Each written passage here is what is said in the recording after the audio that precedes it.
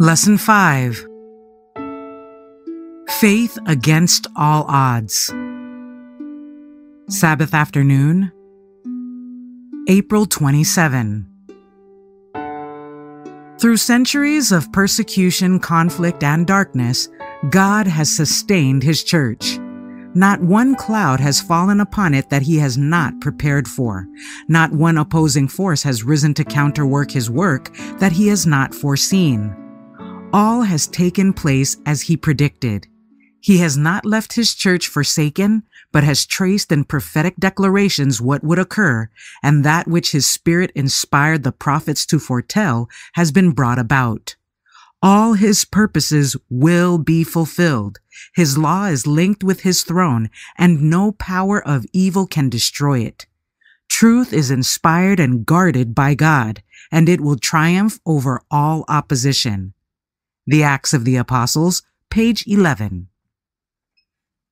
God calls for men and women of stability, of firm purpose, who can be relied upon in seasons of danger and trial, who are as firmly rooted and grounded in the truth as the eternal hills, who cannot be swayed to the right or to the left, but who move straight onward and are always found on the right side. We must come nearer to God, place ourselves in closer connection with heaven, and carry out the principles of the law in the minutest actions of our everyday lives in order to be spiritually whole. Testimonies for the Church, Volume 4, page 75. Reformers are not destroyers. They will never seek to ruin those who do not harmonize with their plans and assimilate to them. Reformers must advance, not retreat. They must be decided, firm, resolute, unflinching. But firmness must not degenerate into a domineering spirit. God desires to have all who serve Him firm as a rock where principle is concerned, but meek and lowly of heart, as was Christ. Then, abiding in Christ, they can do the work He would do were He in their place. A rude, condemnatory spirit is not essential to heroism in the reforms for this time. All selfish methods in the service of God are an abomination in His sight. Testimonies for the Church, Volume 6, page 151. We must not ask whether we are appreciated or unappreciated. With this we have naught to do. Look at the way in which Christ worked. Take the Word, live the Word, preach the Word, as you have done in the past. The Lord Jesus has given you the promise of His presence. Take it, appreciate it.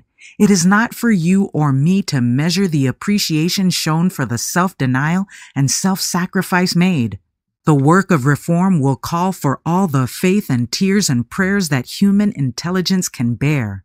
Our commission is lift the cross and bear it after Jesus, striving ever for the same spirit that led Jesus to yearn for His anticipated baptism of suffering upon the cross. This Day with God, page 49.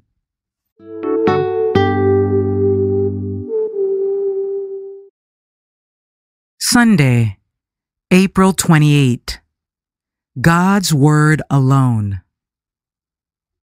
When the noble and eloquent Stephen was stoned to death at the instigation of the Sanhedrin Council, there was no loss to the cause of the gospel. The light of heaven that glorified his face, the divine compassion breathed in his dying prayer, were as a sharp arrow of conviction to the bigoted Sanhedrist who stood by, and Saul, the persecuting Pharisee, became a chosen vessel to bear the name of Christ before Gentiles and kings and the children of Israel. By the efforts of Satan to destroy it, the incorruptible seed of the Word of God, which liveth and abideth forever, 1 Peter chapter 1 verse 23, is sown in the hearts of men. Through the reproach and persecution of His children, the name of Christ is magnified and souls are saved. Thoughts from the Mount of Blessing, page 33. The grand principle maintained by the Reformers, the same that had been held by the Waldenses, by Wycliffe, by John Huss, by Luther, Zwingli, and those who united with them, was the infallible authority of the Holy Scriptures as a rule of faith and practice. The Bible was their authority, and by its teaching they tested all doctrines and all claims. Faith in God and His Word sustained these holy men as they yielded up their lives at the stake. "Be of good comfort," exclaimed Latimer to his fellow martyr as the flames were about to silence their voices. "We shall this day light such a candle by God's grace in England as I trust shall never be put out." Works of Hugh Latimer, 1:8. The Great Controversy, page 249. We all need a guide through the many straight places of life as much as the sailor needs a pilot over the sandy bar or up the rocky river. The sailor who has in his possession chart and compass and yet neglects to use them is responsible for placing the lives of those on board his vessel in peril. The vessel may be lost by his neglect. We have a guidebook, the Word of God, and we are inexcusable if we miss the way to heaven, for plain directions have been given us. The Bible presents a perfect standard of character. It is an infallible guide under all circumstances, even to the end of the journey of life. My Life Today, page 25. Jesus said of the Old Testament scriptures, and how much more is it true of the New, "They are they which testify of me, the Redeemer, Him in whom our hopes of eternal life are centered." John chapter 5, verse 39. Yes, the whole Bible tells of Christ. From the first record of creation to the closing promise, "Behold, I come quickly," we are reading of His works and listening to His voice. Revelation chapter 22, verse 12. If you would become acquainted with the Savior, study the Holy Scriptures. Fill the whole heart with the words of God. They are the living water, quenching your burning thirst. They are the living bread from heaven. Steps to Christ, page 88.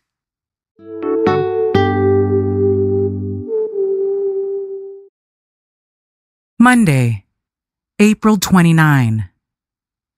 Passing on God's Word. The sowing of the gospel seed will not be a success unless the seed is quickened into life by the dew of heaven. Before one book of the New Testament was written, before one gospel sermon had been preached after Christ's ascension, the Holy Spirit came upon the praying apostles. Then the testimony of their enemies was, "Ye have filled Jerusalem with your doctrine." Acts chapter 5, verse 28. The Desire of Ages, page 671. Great is the reward in heaven of those who are witnesses for Christ through persecution and reproach. While the people are looking for earthly good, Jesus points them to a heavenly reward. But He does not place it all in the future life. It begins here. The Lord appeared of old time to Abraham and said, "I am thy shield and thy exceeding great reward." Genesis chapter 15, verse 1. This is the reward of all who follow Christ. Jehovah Emmanuel, He in whom are hid all the treasures of wisdom and knowledge, in whom dwells all the fullness of the Godhead bodily. Colossians chapter 2, verses 3 and 9. To be brought into sympathy with Him, to know Him, to possess Him, as the heart opens more and more to receive His attributes, to know His love and power, to possess the unsearchable riches of Christ, to comprehend more and more what is the breadth and length and depth and height, and to know the love of Christ, which passeth knowledge, that ye might be filled with all the fullness of God. Ephesians chapter 3, verses 18 and 19. This is the heritage of the servants of the Lord, and their righteousness is of me, saith the Lord. Isaiah chapter 54, verse 17. Thoughts from the Mount of Blessing, page 34. It was in the language of Israel, said Tyndale, that the Psalms were sung in the temple of Jehovah. And shall not the gospel speak the language of England among us? Ought the church to have less light at noonday than at the dawn? Christians must read the New Testament in their mother tongue. Driven from his home by persecution, he went to London, and there for a time pursued his labors undisturbed. But again the violence of the papists forced him to flee. All England seemed closed against him, and he resolved to seek shelter in Germany. Here he began the printing of the English New Testament. Twice the work was stopped, but when forbidden to print in one city, he went to another. At last he made his way to Worms, where, a few years before, Luther had defended the gospel before the Diet. In that ancient city were many friends of the Reformation, and Tyndale there prosecuted his work without further hindrance. 3,000 copies of the New Testament were soon finished, and another edition followed in the same year. With great earnestness and perseverance, he continued his labors. Notwithstanding the English authorities had guarded their posts with the strictest vigilance, the word of God was in various ways secretly conveyed to London and thence circulated throughout the country. The papists attempted to suppress the truth, but in vain. The Great Controversy, pages 246 and 247.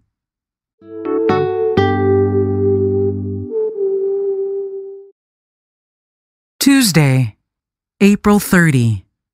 Enlightened by the Spirit. The student of the Bible should be taught to approach it in the spirit of a learner.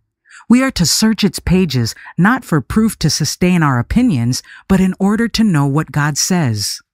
A true knowledge of the Bible can be gained only through the aid of that Spirit by whom the Word was given. And in order to gain this knowledge, we must live by it. All that God's Word commands we are to obey. All that it promises we may claim. The life which it enjoins is the life that, through its power, we are to live. Only as the Bible is thus held can it be studied effectively. Education, page 189.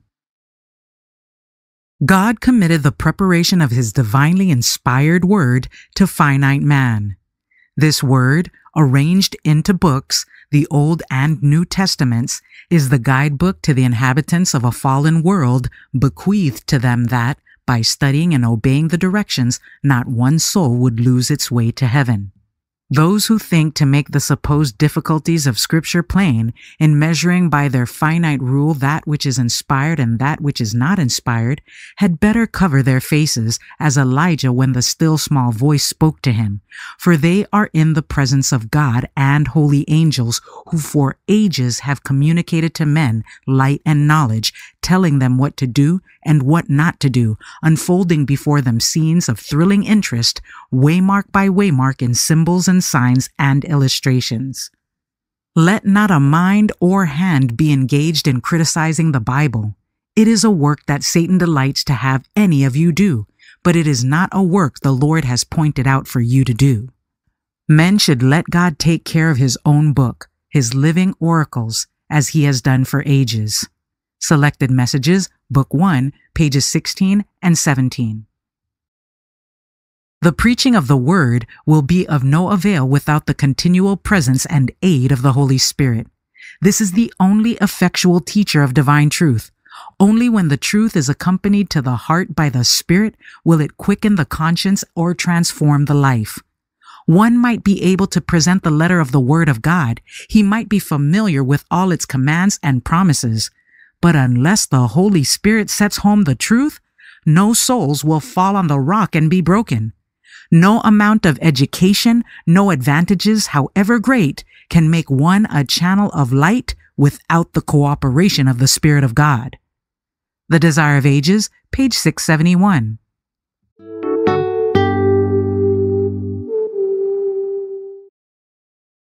Wednesday, May 1. Christ alone, grace alone. In the Garden of Gethsemane, Christ suffered in man's stead, and the human nature of the Son of God staggered under the terrible horror of the guilt of sin, until from His pale and quivering lips was forced the agonizing cry, "O my Father, if it be possible, let this cup pass from me. But if there is no other way by which the salvation of fallen man may be accomplished, then not as I will, but as Thou wilt." Human nature would then and there have died under the horror of the sense of sin, had not an angel from heaven strengthened him to bear the agony. The power that inflicted retributive justice upon man's substitute and surety was the power that sustained and upheld the suffering one under the tremendous weight of wrath that would have fallen upon a sinful world. Christ was suffering the death that was pronounced upon the transgressors of God's law. Ellen G. White comments in the Seventh-day Adventist Bible Commentary, Volume 5, page 1103. The gift of God is eternal life. The Lord desires all who receive His grace to trust entirely in Him. He calls upon us to exercise pure, simple faith, trusting in Him without a question as to what recompense we shall receive. We are to work heartily in His service, showing that we have perfect confidence that He will judge righteously. In the account of the judgment scene, when the reward is given to the righteous and sentence is passed on the wicked, the righteous are represented as wondering what they have done that they should receive such reward. But they cherished an abiding faith in Christ. They were imbued with His Spirit, and without conscious effort, they performed for Christ in the person of His saints those services that bring a sure reward. But their motive in working was not to receive compensation. They regarded it as the highest honor to be allowed to work as Christ worked. What they did was done from love to Christ and to their fellow men, and He who has identified Himself with suffering humanity accredited these acts of compassion and love as though done to Himself. Lift Him Up, page 343. By the wedding garment is represented the pure, spotless character which Christ's true followers will possess. To the church it is given that she should be arrayed in fine linen, clean and white, not having spot or wrinkle or any such thing. The fine linen, says the Scripture, is the righteousness of saints. It is the righteousness of Christ, His own unblemished character, that through faith is imparted to all who receive Him as their personal Savior. This covering, the robe of His own righteousness, Christ will put upon every repenting, believing soul. Christ's Object Lessons, page 311.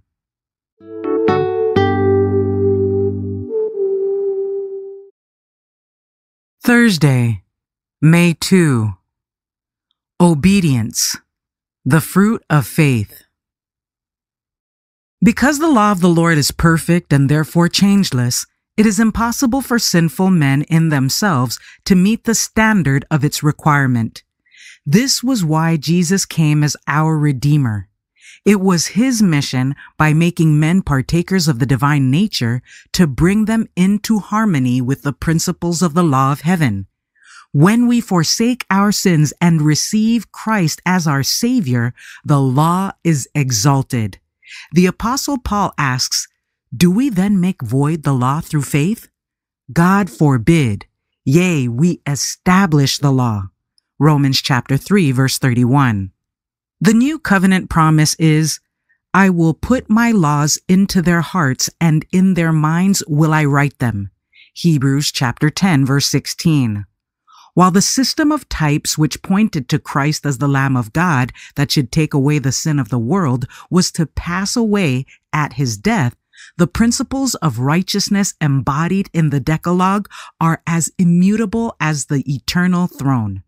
Not one command has been annulled, not a jot or tittle has been changed. Those principles that were made known to man in paradise as the great law of life will exist unchanged in paradise restored. When Eden shall bloom on earth again, God's law of love will be obeyed by all beneath the sun. Thoughts from the Mount of Blessing, page 50. The purity, the holiness of the life of Jesus as presented from the Word of God possesses more power to reform and transform the character than do all the efforts put forth in picturing sins and crimes of men and the sure results. One steadfast look to the Savior uplifted upon the cross will do more to purify the mind and heart from every defilement than will all the scientific explanations by the ablest tongue. Before the cross, the sinner sees his unlikeness of character to Christ. He sees the terrible consequences of transgression. He hates the sin that he has practiced, and he lays hold upon Jesus by living faith. He has judged his position of uncleanness in the light of the presence of God and the heavenly intelligence.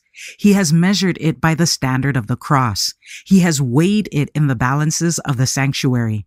The purity of Christ has revealed to him his own impurity in its odious colors. He turns from the defiling sin. He looks to Jesus and lives. Lift Him Up, page 297. Some seem to feel that they must be on probation and must prove to the Lord that they are reformed before they can claim His blessing. But they may claim the blessing of God even now. They must have His grace, the Spirit of Christ, to help their infirmities, or they cannot resist evil. Jesus loves to have us come to Him just as we are, sinful, helpless, dependent. We may come with all our weakness, our folly, our sinfulness, and fall at His feet in penitence. It is His glory to encircle us in the arms of His love and to bind up our wounds, to cleanse us from all impurity. None are so sinful that they cannot find strength, purity, and righteousness in Jesus, who died for them. He is waiting to strip them of their garments stained and polluted with sin and to put upon them the white robes of righteousness. He bids them live and not die. Steps to Christ, page 52.